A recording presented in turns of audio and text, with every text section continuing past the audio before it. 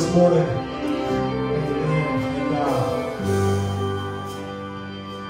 His Spirit is thick in this place this morning.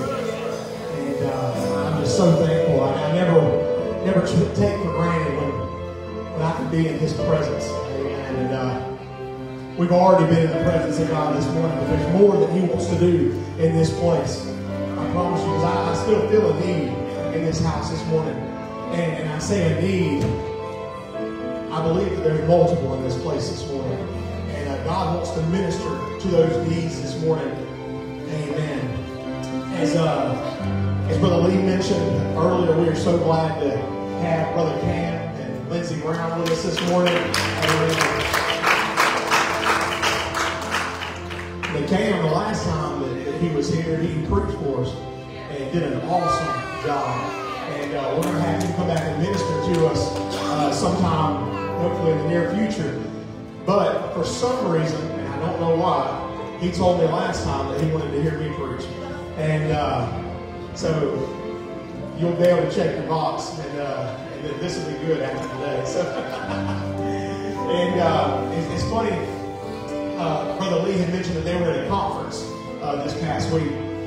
And Cam texted me, I think it was maybe Wednesday or something like that, Tuesday, something like that. And he said, do you know a Zach Hammond? And I said, hey, I don't just know him, I'm kin to him. He's like, man, we just met him up at this conference, and him and his daddy. And he said, we heard him, speak, and he said, man, they were awesome. So I had to go ahead and let him know last night. I said, you know what? Don't expect the same thing from me. Because, I am not Tim and Zach Hammond, but boy, I am blessed to come from a family of ministers. And we've got a lot of people that serve in the ministry throughout our family. And it's a blessing. And it's a blessing to leave that kind of, legacy for your family. And that's why it's so important that, you don't just talk it here, but you walk it out there. And that they see it in the homes. And it's not just some kind of facade or a show that you put on. One of the greatest compliments that I've ever received is that I'm pretty much, I would say for the most part, the same person right here that I am outside those doors. And that is a great compliment that I took as a compliment. Unless they thought that I was pretty bad up here. So maybe it was a backhand compliment, I don't know. So, but you know what? I took it the way I took it, and that's all that matters. But we are so thankful to have y'all this morning. Thank you for being with us. Amen. Also, and I hope this is okay, Brother Paul Smith, is that correct? Y'all might remember this, but Paul Smith was on our prayer list for a long time, and he was in the hospital with an aneurysm, and it wasn't looking good. But God moved in his life, and he's here with us this morning. And let's give God some praise for it. Come on, man. That's a miracle right there. I don't care what anybody says. We still serve a God who is in the wonder-working, miracle-working business. And we are so thankful to have y'all with us this morning. Thank you to all of our guests that are in the house this morning. And as we say, all of our guests, welcome home to Mount Pleasant Community Church. We want this to be a place where you can come as you are, you can be yourself, and we can all grow together in Christ. Amen. And I'm just so excited about this morning. Brother Eric made me a compliment yesterday, and he might not have even known it. But he asked me, because we met up for supper last night with him and Cam and Lindsey, and he said, you seem happy. He said, but normally I feel like you're a little happier after Georgia wins than you are right now. And I said, brother, I'm extremely happy. I said, but one thing that's kind of happened over the years is that my emotions don't feed off of like Georgia football and material things like that. Because I've got so much to be happy about that God has given me. And every day is a blessing. Amen. And, the things that truly, if you want to see like the biggest smile on my face, it's when, somebody gets a prayer answered. Or when, somebody gets, deliverance. Or somebody comes up and says, hey, can you baptize me? Can you baptize me? And it's not about me. It's about God. And it's not what God's doing. And I might be the one holding the mic this morning, but I want the words to be coming from God this morning. So y'all help pray with me, help me through this message, and we're going to get through it. This could be a difficult message for some people, but I want it to be an encouraging message. I mentioned that about the compliment a while ago that somebody gave me, and I said that's the way that I took it. A lot of things that we receive, it's all in how we take it. That's one reason why I tell you, I told Brother Lee before the service this morning, he said, I don't know if you text me what you just told me. He said, but I'm sorry, I have my phone on. I said, well, I would rather communicate face to face anyways, because so much can get lost in translation through a text message. Because you're not hearing the tone, but you read it a certain way, don't you? And you kind of read it with a tone, and sometimes that tone that you read it in may not be the same tone that the person intended to have when they sent the text. So that's why I love calling people on the phone and talking to them, and my favorite is face to face. Because we get face to face, that means I get to hug you, I get to love on you, sweat on you. Because I'm sweating right now. But man, God is just so good. So if you got your Bibles with you this morning, let's turn to Psalms 84. Psalms 84.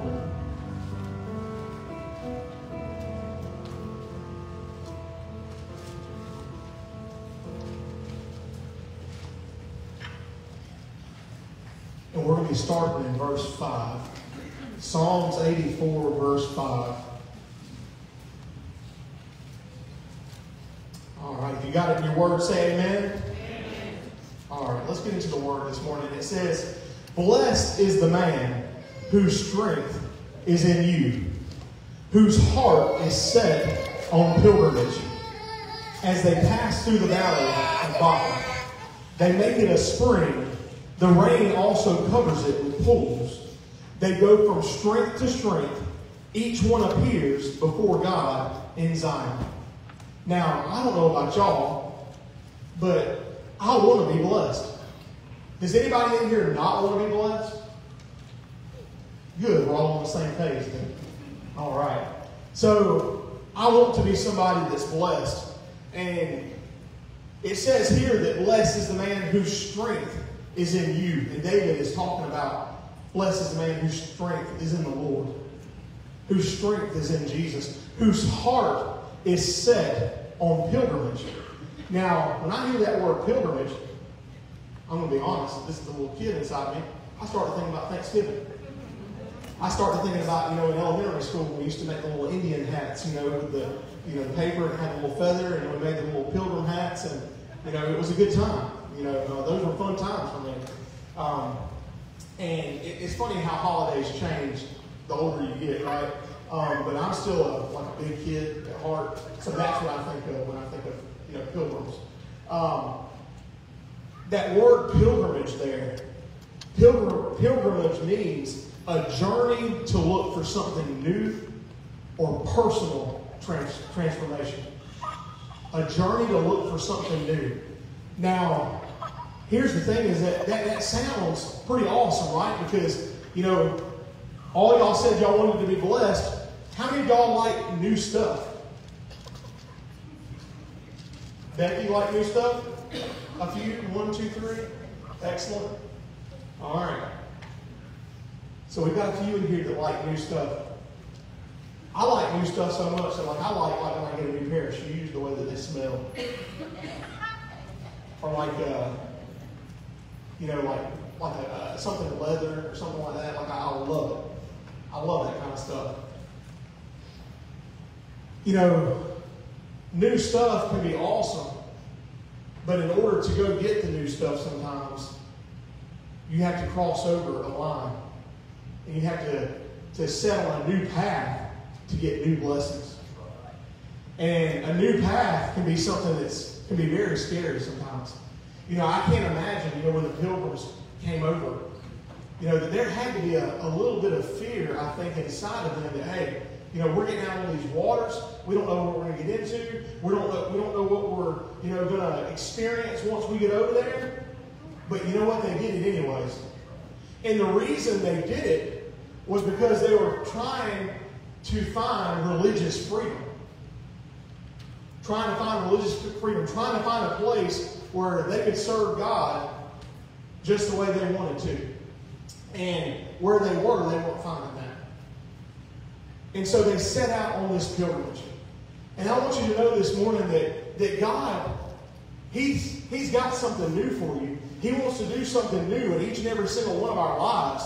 It says that He's got new blessings every day. But we've got to be able to step out of our comfort zone and walk a new path in order to get those new blessings. Because, we can't get new blessings by doing the same old stuff. We can't. You've got to settle that new path. And it's so important that we understand that, yes, it may be scary. Yes, you might be, setting out into the unknown. But God's going to be right there in the midst with you every single way. Every single part of that journey, He's going to be right there with you. And I love here it says in verse 6, it says, as they passed through the valley of Baca. Now, that's kind of a weird, sounding word right there, Baca. I'm not going to lie, this is the kid in me as well. When I read it the first time, I started thinking about Chewbacca.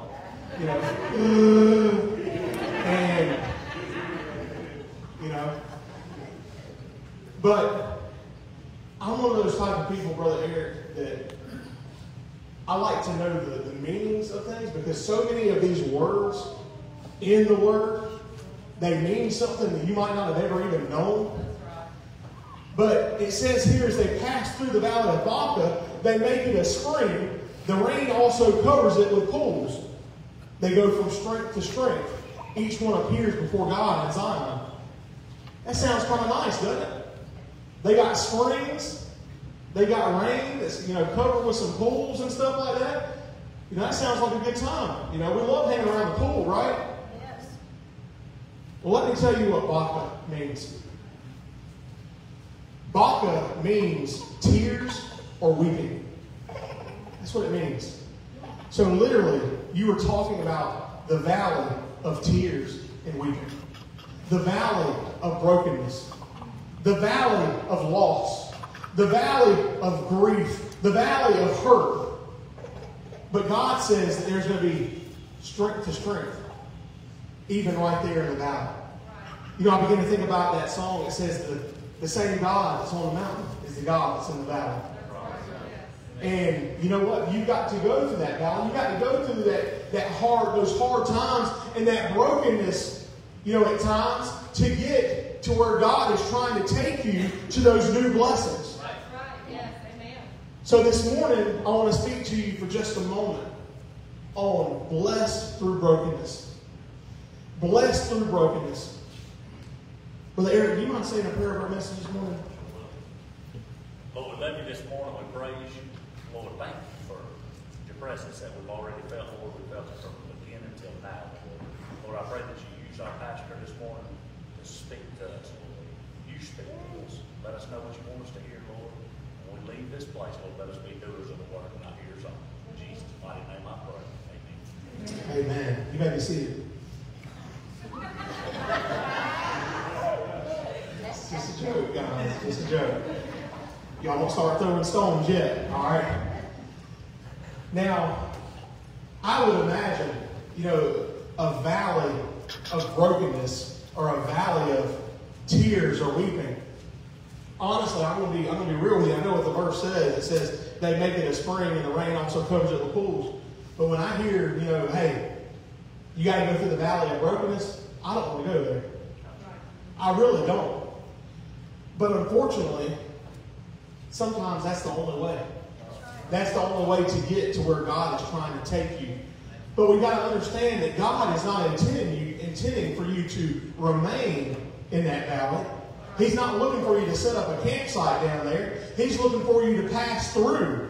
Because it says there, as they passed through the valley of Baca, it didn't say they were going to remain there. It says they were going through. It says in Isaiah 43:2, it says, when you pass through the waters, I will be with you. And through the rivers, they shall not overflow you. When you walk through the fire, you shall not be burned, nor shall the flame scorch you. Because I'm telling you right now, that just like those Hebrew boys that were in that fire, God was right there in the fire with them. God didn't say, hey, y'all come on out of the fire, I got you. No, God got right there in the midst with them and said, hey, I'm here with y'all. Y'all don't have to worry. You don't have to be afraid because I'm not going to let you go. And I know it might seem scary, but we're coming out and it says, you shall not be burned, nor shall the flame scorch you. We serve a mighty God. We serve a God that, as I mentioned before, He can do anything as long as we allow Him to. See, I've said many times before that God is as big as we make Him. He's also as small as we make Him. And we've got to understand that we serve a God that loves us. You know, so many times I hear people, preach, and I can understand why some people, might leave a service scared or something like that because, they almost get this image that, there's this big bad God just waiting to strike us with a lightning bolt, when we mess up. That's not the God we serve. I know that the Word talks about wrath and stuff like that, but you got to go really, really extreme to push the wrath of God. I'm talking about really extreme. The God I serve is the God of love. He's the God that when you make a mistake, that, you don't have to call Him or wait on Him. All you got to do is look up, and He's right there, and He's already got His hand down saying, hey, just give me your hand. I'm ready to pull you up. But so many times, we get inside of our own feelings, and we just want to remain right there in that brokenness. When God's trying to call you out of that place. He's trying to call you out of that darkness into His marvelous light. That's right. Some of us, you might not be in the darkness completely, but you've got some things in your life that are still in the dark, that you've hid deep down inside. I began to think as I was studying for this message that I've had, different times in my life that I went to go, use a tool or do something. And when I got ready to use it, it wouldn't work. And I didn't even realize it was broken. I wonder how many of us are in this place this morning that maybe you came in here and maybe, you put on a smile. Maybe you acted like you had joy. But deep down inside, there's something that you've hid for maybe years. And for somebody to look at you, they wouldn't even know that you're broken. But you are. It's time to get real. That's right, yes. Because God doesn't intend for you to carry around that brokenness. That's right. Amen. He wants to make you well, and He wants to make you whole. He wants to take those broken pieces, and He wants to put them back together. Yes, amen. And I don't know what the brokenness might be. It could be, broken heart, broken mind, broken marriage, broken habits, I don't know. But God knows. That's right. And that's all that matters, that God knows. Yes. I tell you all the time, if you come to me and ask me to pray for you over something, I'm not going to sit there and ask you all the details. If you want to share the details with me, that's fine. But you know what? At the end of the day, it's really none of my business. The one that needs to know about it, he knows already. That's right. That's right. And we can join together and pray together. Because it says where 2 or 3 are gathered in my name, I am there in the midst. And I want you to know this morning that He's in this place. We've already felt Him. Yes, yes. Thank you, Lord. We've already felt Him in this place, but there's more. Yes. There's more that God wants to do in this house this morning. And so many times, we don't understand that God has to take us through that fire. He has to take us through that brokenness so that He can put us back the way that He intends us to be. I begin to think about, it talked about that fire in that verse right there. And I begin to think about, how everybody, they like, things that are made of gold, and shiny and stuff like that. And, that gold, it has to go through what's called a refiner's fire. And that refiner, the person that's doing it, the refiner knows how long that gold needs to remain in that fire to become pure. And God, He's got you right there. And yes, you may be in the fire, and you might not be understanding, why am I still in this? Even if you've said, God, I'm ready to come out of this, God knows exactly how long you need to be in there to make it pure. And He wants to make you pure this morning. The potter, when it's shaping, that jar or whatever it is, that it's making, a cup, whatever. The potter knows how long the clay needs to stay on that wheel to shape it. And we've got to understand that God is shaping and molding us every single day. And I'm a firm believer that nothing happens by coincidence. And with that being said, I don't think it's a coincidence that you're in this place this morning. It's not by mistake. God, some of those things that, that are broken inside of us, a lot of times we begin to blame ourselves for it. And we begin to say, well, I shouldn't have did this, or I shouldn't have said that. And that may be the case, but stop beating yourself up about it. We all make mistakes. And we serve a God of love, but we also serve a God of grace and mercy. It says in 1 Peter 5:10-11, it says, "But may the God of all grace, who called us to His eternal glory by Christ Jesus, after you have suffered a while, perfect, establish, strengthen, and settle you. To Him be the glory and the dominion forever and ever. Amen." See, that's what He wants to do for us. He wants to take our sufferings. He wants to take our pain. He wants to take our hurt. And He wants to make it into something beautiful. And He can do it. But we've got to be able to put it in His hands. And I want you to know that, some of you in this place might be, thinking inside your mind, or the devil might be lying to somebody this morning and say, well, you know what, you messed up too bad. There ain't no coming back from what you've done, or possibly what you're doing right now. I want you to know that's a lie. It's a lie. Straight from hell. Because it says in 2 Corinthians 12:9, it says, "And He said to me, my grace is sufficient for you, for my strength is made perfect in weakness. Therefore, most gladly, I will rather boast in my infirmities, that the power of Christ may rest upon me." See, God, He will work through whatever weakness you got. Whatever it is.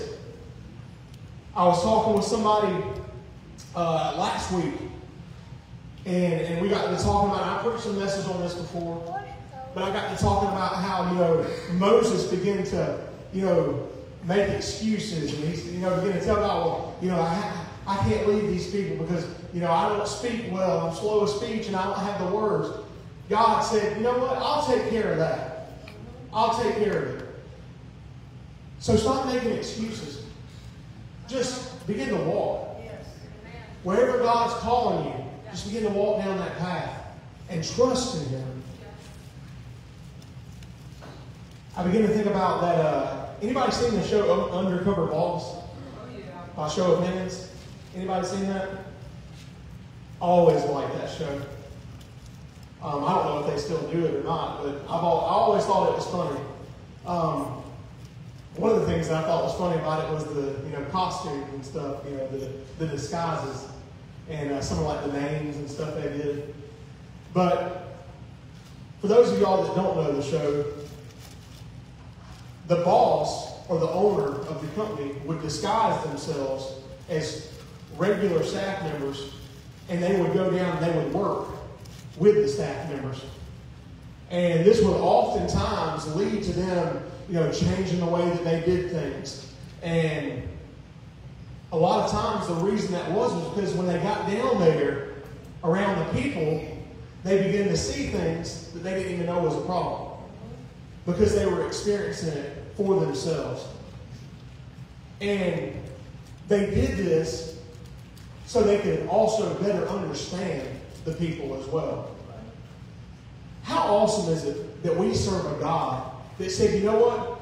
I'm going to robe myself in flesh, and I'm going to come down here and I'm going to be with my people. Yes, sir. And not only am I going to be with them, but He's going to be tempted and tried in every single way that we were. So I want you to know this morning that you might be thinking, well, you know, God probably doesn't understand my problem. I want you to know He does. He does. He's also got more than enough power to take whatever it is you're going through and change that situation. It says in Hebrews 4:15, it says, "For we have not a high priest which cannot be touched with the feeling of our infirmities, but was in all points tempted like as we are, yet without sin." See, not only did He come down here and experience temptation and all the things that we experience, He set the example for how we are supposed to act and react right there in those moments. You know, I'm going to be real this morning. You know, there's times that my emotions get the best of me, even still. And I'm working on that. I'm still a work in progress. I thought I handled myself pretty good yesterday because for some reason my tickets wouldn't work when I was trying to get into the bins, and I had to bring some staff member over there, and you know, I thought I did pretty good. And I was proud of myself, you know. But good, thank you, Mom. The old Levi would have started to get more upset after about 2 minutes. We stood there for about 10, and I kept my cool. But I began to think about, you know, yesterday, even through that, you know, I know we were kind of joking about it, but I'm not the same person I was. That's right. I'm not the same person I was, you know, 6 months ago. Or maybe a week ago. Because God is constantly shaping and molding me and working on me. And we've got to allow Him to do that to us. We've got to allow Him to shape and mold us. And Jesus came down here and He walked this earth. And He started to gather a following. Well, when they went to go arrest Him in the garden, I remember Peter pulled a sword and chopped the dude's ear off, right? That would have been me. I'm being serious right now. You know, if you came and tried to arrest the person that I knew, you know, I walked on water with the guy. I seen him feed the 5,000. I know he's the Messiah, and you're about to come and arrest him? Oh no. I'm about to cut your ear off. Or something. You know, Peter was caught up in the emotions because he loved Jesus. But I love how Jesus handled the situation. Jesus he looked at Peter and He says, you know what? Those who live by the sword die by the sword. And not only that, He took the guy's ear and He put it back on. He attached it back to his body because there was something broken and He had the power to fix it. You know, whatever it is you got broken this morning, He can do it. He knows our infirmities. He knows our brokenness because He's walked in our shoes. See, Jesus experienced family conflict, rejection, betrayal, loneliness, hunger. And we've got to understand that, you know, we're going to be broken at times. And there's this saying that it goes like this, and y'all correct me if I'm wrong, please. But I'm pretty sure it says, it's okay to not be okay. Has anybody heard that before? Yes, sir. It's the truth. It's okay not to be okay. What's not okay is to settle for not being okay. And to remain in that state and in that place of not being okay when God's saying, you know what? I didn't go and die on the cross for you to remain in this valley. I'm calling you somewhere else. He wants to do something, but we've got to allow Him to do something. He wants to move, but we have to allow Him to move. It says in 1 Peter 1:18-19, For you know that you were redeemed from your empty way of life, inherited from the fathers, not with perishable things like silver or gold, but with the precious blood of Christ, like that of a lamb without defect or blemish. See, he thought you were worthy enough for him to go and die for you, for him to shed his blood for you. And if you think for 1 minute that you're not worthy of him coming down and being able to mend you and put you back together, that's another lie. That's what the devil wants you to believe. Because God doesn't intend for you to be broken. He doesn't intend for you to remain broken. As I said, you might be there for a season. You might be there until he gets ready to pull you out of there. But you know what? That's why we have to trust in God. Just like that song says, we have to trust in him and understand, you know what? If I'm in this fire, if I'm in this brokenness, and I give it to him, then there's a reason that I'm still here. There's a reason that I'm still in this place. You know, Jesus, he died on that cross so that redemption would be made possible. And that word redeem, you know, was originally used in referencing, you know, to purchasing a slave's freedom. They were redeemed. And on the cross, Jesus freed us from the slavery of sin, from the slavery of death. And on the cross, through him dying on that cross, he gave us the power to choose life over death for ourselves. And he can take our broken and sometimes empty lives, and he can cover them with grace. And he can fill them with his purpose for your life. And the Bible, you know, it's full of people that were, you know, they were used by God, not in spite of their brokenness, but through their brokenness. Think about that. Not in spite, but through. See, God, he can use whoever he wants to. You have to be willing and obedient to say, God, use me. Take my brokenness, put it back together, and make something beautiful. You know, there's going to be a lot of former broken people in heaven. And I hope to be one of them. Because there was a time in my life that I was broken. And God, he set me back on his path. And you know, when he ascended into the heavens, he told all those followers, he said, I'm going to send a comforter to you.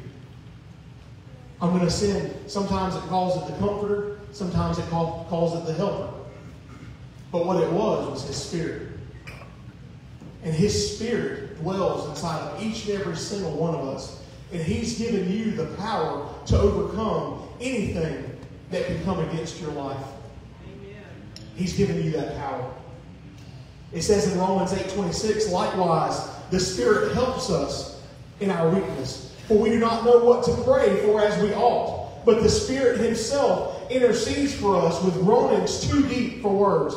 Has anybody ever just been so tore up or in a situation that you were so unfamiliar with or you were so helpless that you said, I don't even know how to fix this, and you just didn't even have the words for it? Yes. I want you to know that Holy Spirit can get you through that, and you don't even have to say words at all.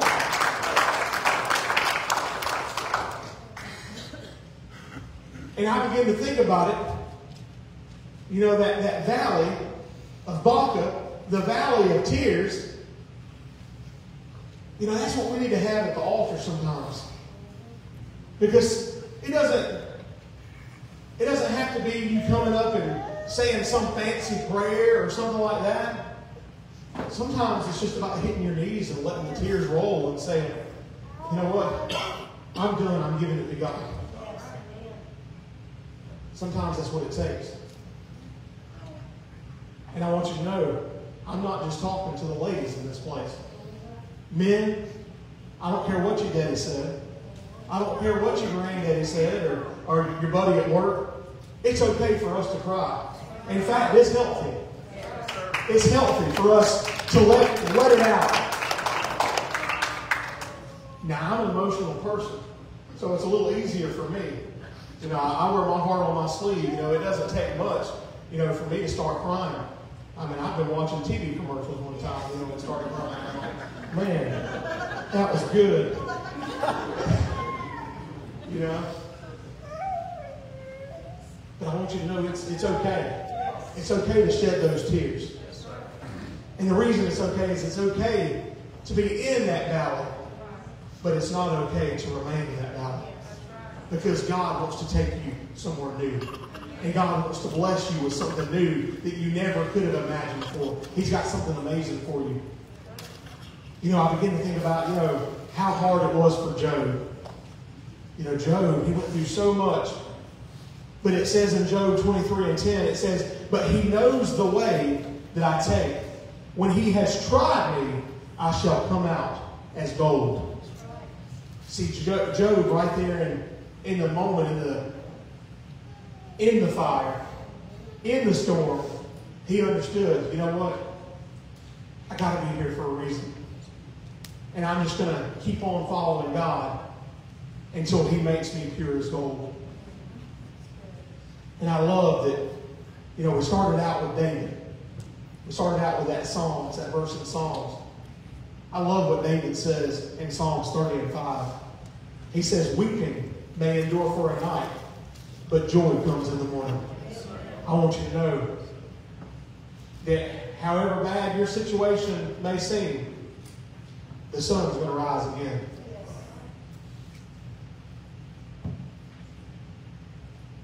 And God is going to make all things new. Now, I'm going to be real with you. Is it okay if I be real with you this morning? Yes, sir. There's times that God doesn't intend for us to get our healing down here, but if we remain faithful, we'll get it up there. We'll get it when we get to glory. And you know what? That's just fine by me. That's fine with me. I just want to make it. I just want to make it there and be in his midst, in his presence, and stand before him. But that shouldn't affect our praise. Our situation shouldn't affect our worship. Because we should worship him in the valley just like we do on the mountaintop. And I don't know about y'all, and maybe I'm a little messed up inside, and I probably am.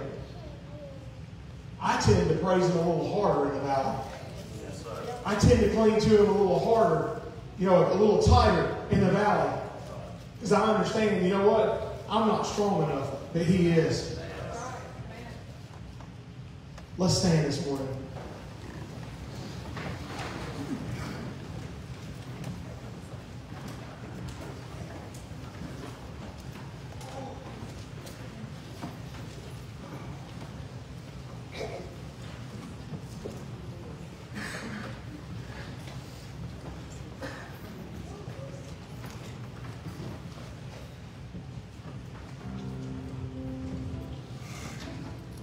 I don't always do this, and some of the new people and the guests, you know, they may say, well, yeah, I bet he does it every Sunday. No, I don't.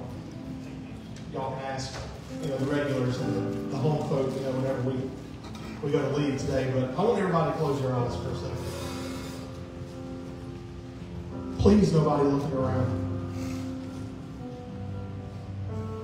If you feel like you're carrying around some brokenness inside of you, I want you to be obedient and raise your hand right now. Nobody looking around. You can put your hands down.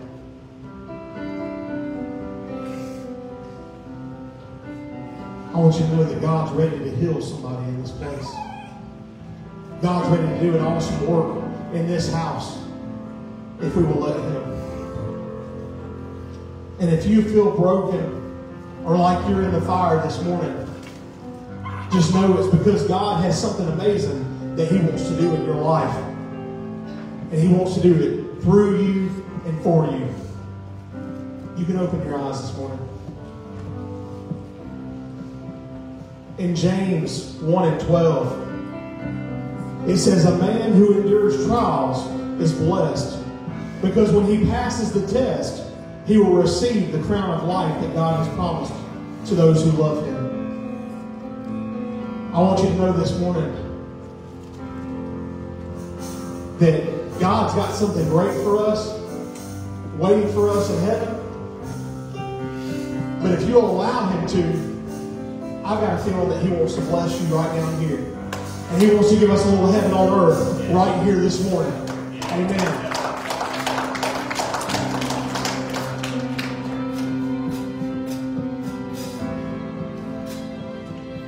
And nobody else was looking. I saw the hands that went up. We're going to open up this altar here in a second. And I want you to know that you are welcome to come down here. You're not going to be judged. Nobody's going to look at you and say, I wonder what they're going through. We're not here to do that. In fact, what we would like to do is we would like to pray with you. We would like to help strengthen and support you and let you know that you've got people here at Mount Pleasant that love you.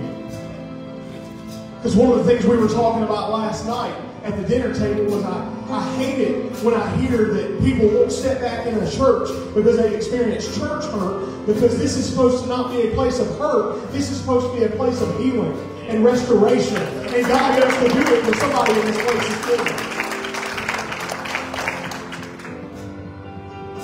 So whatever you've got going on this morning, just know that God's mindful of it. And you don't have to worry about anybody judging you in this place. Just come give it to him. That's all we ask. I'd love to see God do something amazing in your life this morning. Let's pray. Dear God, we just thank you for your word.